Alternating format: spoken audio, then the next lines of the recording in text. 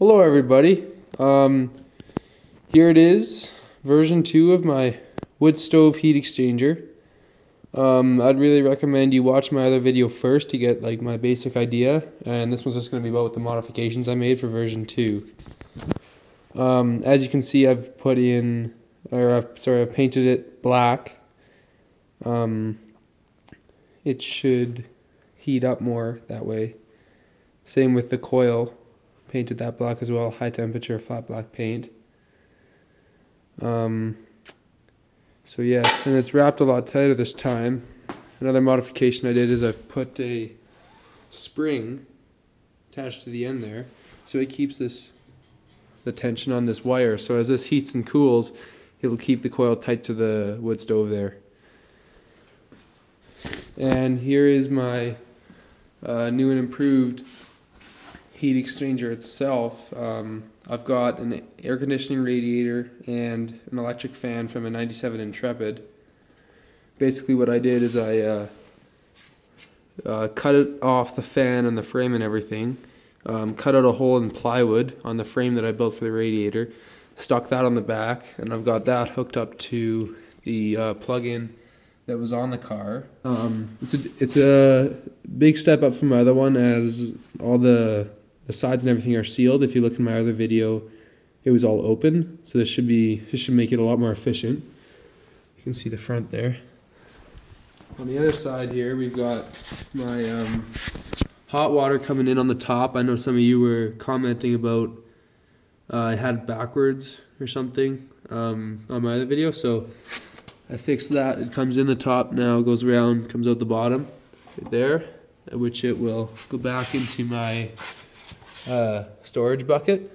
I'll get it all hooked up, then show you when it's running and give you some temperature stats. So here we are with the modified wood stove here outside.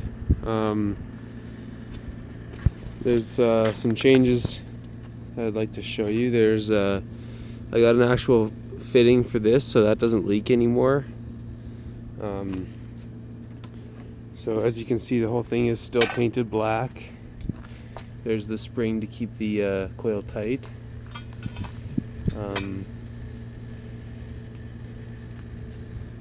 I also switched the hoses. The cold goes in the bottom, hot comes at the top, as it should be. That was a mistake on the first one.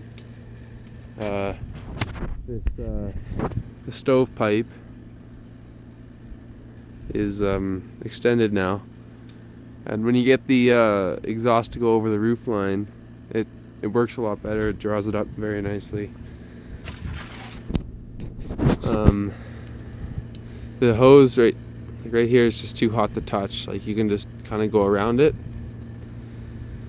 That you can't touch that either. The water coming off is way too hot. There's the fire inside. As you can see, there's really no smoke because it's burning too hot.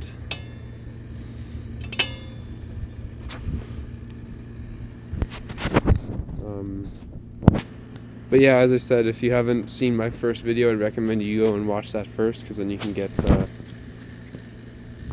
all the original technical stuff, and then this is just the improvements. But yeah, now I'll show you inside. So here we are inside, guys, and there's the hot hose coming in. It's much too hot to touch. That's the pump right there, sitting next to the big block, and pumping the cold water antifreeze out the green hose. So it comes in here, which I also have a connection for. It goes through my air conditioning radiator. Ow! Through my air conditioning radiator. I've got a filter on it to filter the air. It comes out the bottom at room temperature, and it's going in at a little over 100 degrees. And the air going in through the radiator core is about 15 degrees Celsius.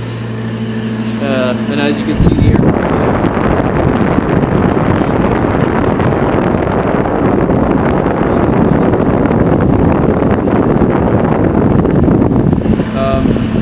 I've also managed, I've got the